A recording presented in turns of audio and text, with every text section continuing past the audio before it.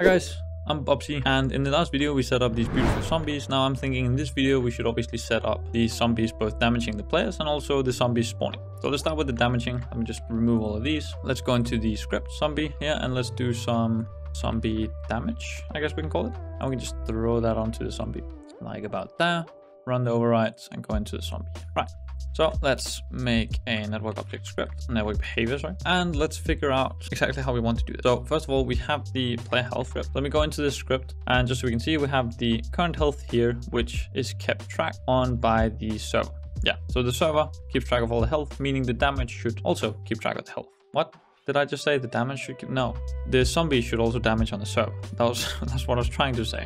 So let's run an update loop here, which is where we're going to handle... No, sorry, actually, let's not run an update loop. Let's just check collisions. It should be as simple as that if they just touch us. So on collision enter, we can just run, if we're not the server, we want to return. Now, I don't want to check for tag. So let me just remove this again. So I'm just going to run if other.gameObject.tryGetComponent out player health. We're going to get player health. And in this case, we're going to take player health dot take damage, I think it's called. Yep, take damage. And then we're going to throw in however much damage that we want to handle here. So serialized field, private, int, damage. Let's have it do 10 damage, not a float. And let's just throw the damage in here. And now this is a part of our scoring system. So let me just have the attacker ID be equals to -1. Now in the take damage field, what we can do here is we can move one step further, I believe, in here into die. And then in the player manager here, we can check if the player ID is -1 or the kill ID is -1. It just won't do what it did, right? So this is the kill ID we're using here. So if killer is less than 0, basically. Actually, if kill is greater than -1 and it finds this, that should work. And here we just want to say if player is greater than -1 and this, then it should work. And that also means that it should only set the kills in here, and same goes for the deaths. Should only set the deaths in here. There we go. Yeah, so this should work for when the player died. That way we can just make sure that when we send an attack ID of -1, it means no player actually gets the kill.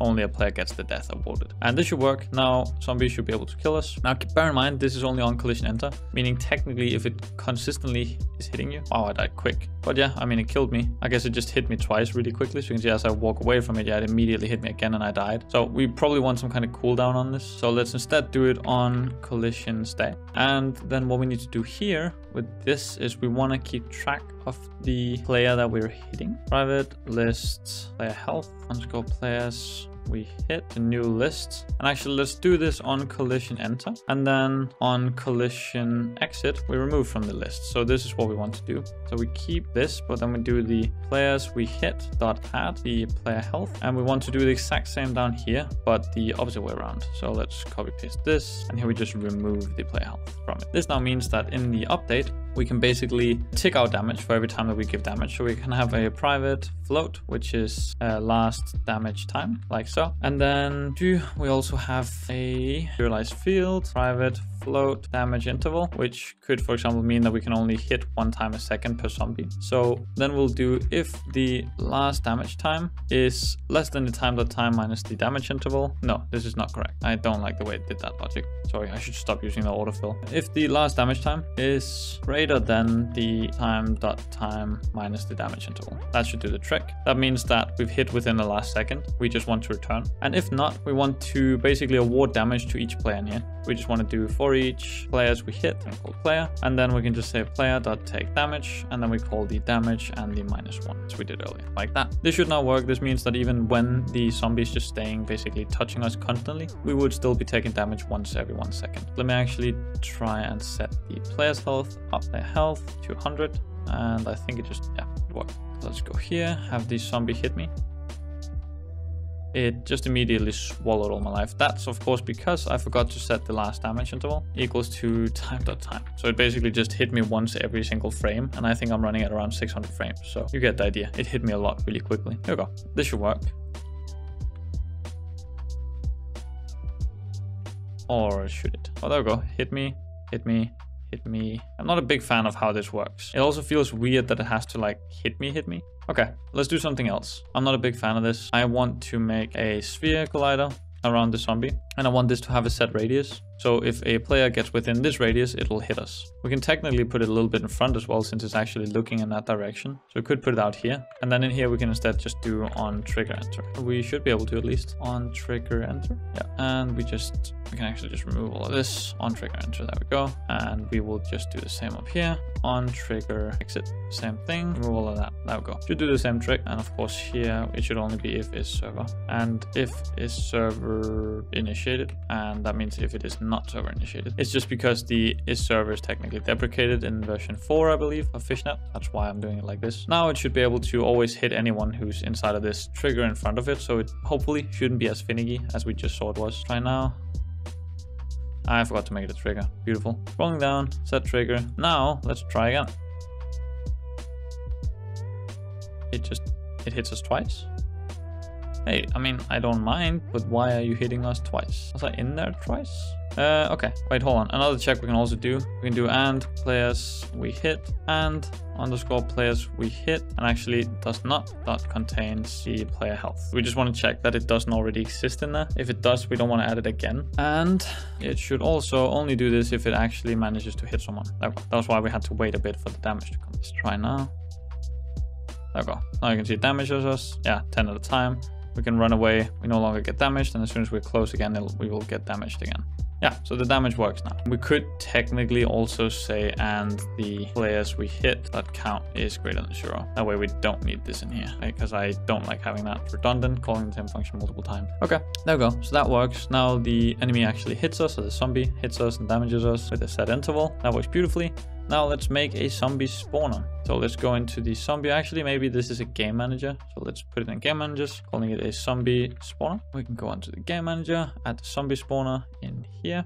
Boom. We, of course, want a few things in here. We want to get the private do network object of the zombie prefab. We also serialize field, private vector 3. We want the spawn size. Yeah, let's just do spawn size. And then we also want the spawn interval. So for example, this is one zombie every 5 seconds. We can do one zombie every 2 seconds. You can, of course, dynamically change this. I'm just going to set it to some kind of fixed interval for now. Probably normally wouldn't do that. So let's do a on start client. And of course, this needs to be a network behavior. And now we can do an on start client if is server initiated. And so if it is not initiated, we just want enable defaults because this is handled on the server. And we just want to return. And now with an update, we can check if the last spawn time is greater than the time.time minus the spawn interval. Basically the exact same thing as we did before. We want to pass this, and then we also want to say underscore last spawn time equals to time.time, and then we want to run some kind of spawn zombie method here. So let's do that. Let me make a private void spawn zombie, and let's handle that. So first of all, we want to find the position at which we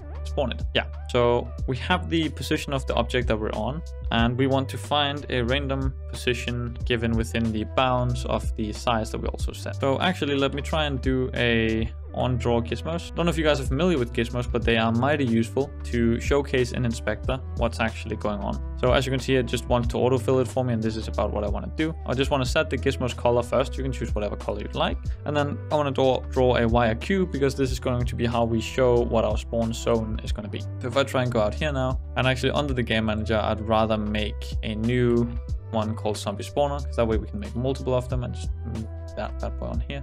And right now you can see it's in 0, you're seeing no box, but that's because right now we haven't given it any size. So let's give it some height, let's give it some width, let's give it some length, and here you go. Now you can all of a sudden see we're actually getting this red box, which is going to be the spawn zone. So let's say that we want zombies to spawn over here, or we can make another zombie spawner. We also want some zombies to spawn over here. That way we can make it wider like this, less long, put it into the ground as well like that, and then we can have the zombie spawn, yeah, just like that. We can move around the spawn zones, choose where we want to spawn them. So something like that I think works just fine. We can also go immediately and add the zombie prefab onto them. There we go, as a network object. Now, in here, we want to be able to get the position at which we spawn a zombie. That means we need to find a random spot. The way that we do this is, let's just do a float, and this is just going to be our x, going to be unityengine.random.range. Between our spawn size, we're going to take our spawn size.x, and it wants to times that with -0.5. This should technically work. I see what it's trying to do. It's doing it in one line. I would have done this in 2, but this works just fine. So what we're basically doing, let me try and draw it for you. What's happening here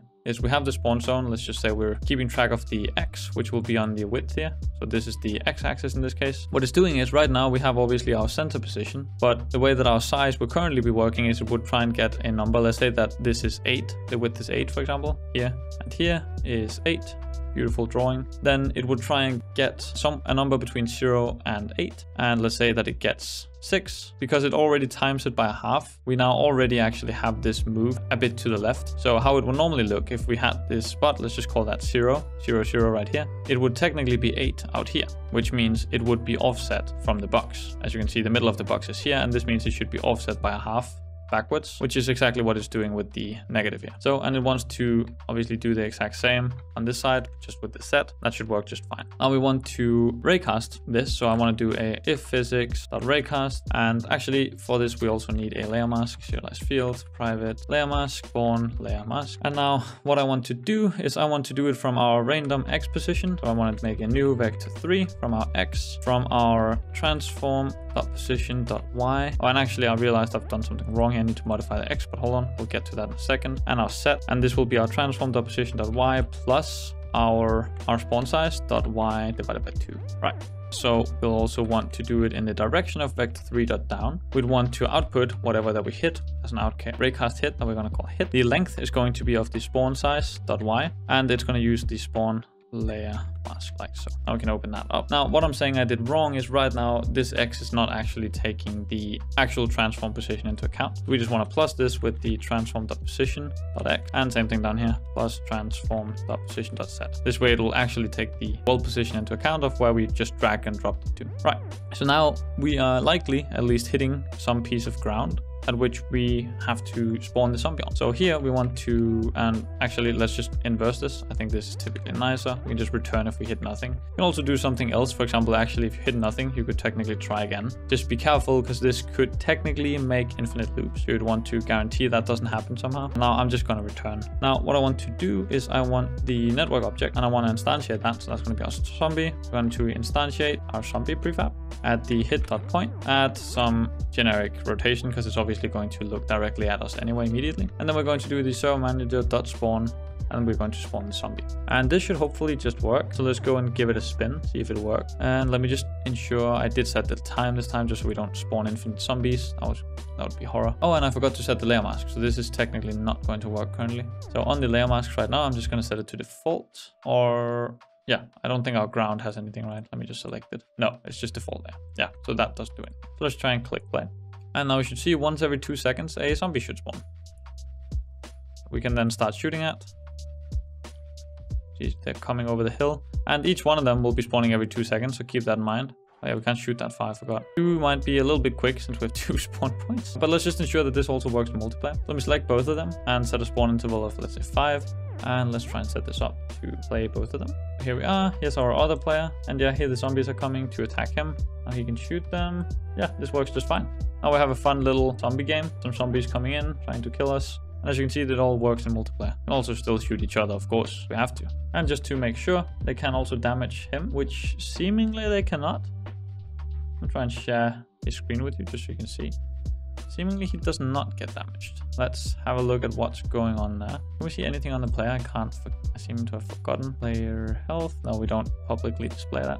Okay, let's try and figure out what's going on with that. So let's go here, play health. So we take damage, doesn't require ownership. Should be called by the zombie damage, which is also running on the client, which it shouldn't. So first of all, we do unstart client or not. Unstart client if is server initialized. If it is not, we do enabled equal to false. But I doubt that was the issue though. Most likely not the issue because the player is... Well, let's try and see. I don't wanna just guess at this point. So let's just try. Go. Both of them joined. Pick up the AK on this guy. Yeah, zombies come in. Let me see if I can take some damage. Still cannot. Yeah, so that wasn't the issue. Okay, strange. Let's try again. So the zombies should damage. Wait. Isn't this if statement just wrong? Let me try and do this. If the player's hit count is less than or equals to 0, we return. I think it just simply wasn't damaging because of that line. Let's have a look once again. Should work fine, I imagine now. There he is, far away. I hoped, at least. Seemingly does not. Interesting. Okay, well, time to do some debugging for us. If the players we hit count is less than or equals to 0, we return that's correct. If we don't want to fight or attack yet or damage yet, I guess that's correct. Let's just do debug.log and attack. Honestly, we should get to this part, so let's test this one. Keep in mind, this of course only runs on the server. I technically didn't test if the server could also get damaged. That's of course worth a test as well. Where are the zombies? There they are. Yeah, so it's not calling can attack, so it's not even attempting to attack. But that's obviously an issue. So as you can see, the server is not calling to attack here, which means something is wrong. So let me try it over here. Can attack 1, can attack 2. And actually, I didn't even notice if the server got damaged or not. I've most likely just done something stupid here again. Oh, wait a minute. Didn't I save the prefab? I didn't save the prefab. Oh my god, that hurts. That hurts a lot. I just installed the damn prefab. Up and forward. And radius up. And the trigger. Try again now. Should be able to take damage. Yeah, there we go. Now I can take damage. 80, 70. There we go. And now we can attack. 30, 20, 10, 0. I'm dead. Yeah, okay. And the server, just to ensure, should also be able to take some damage. Yeah, can also take damage. Perfect. Done deal. You can take damage now. Great. Okay, yeah, so let's remove the debugs, and that should be it for this video. Now we also have some zombies spawning, following the players, attacking them, killing them. And yeah, I think right now you have the recipe to set up a pretty fun game for yourself. If you have any other ideas for what to add to this, feel free to let me know. Other than that, I just hope that you have a wonderful day. Remember to leave a like, comment, and subscribe, and see you in the next one.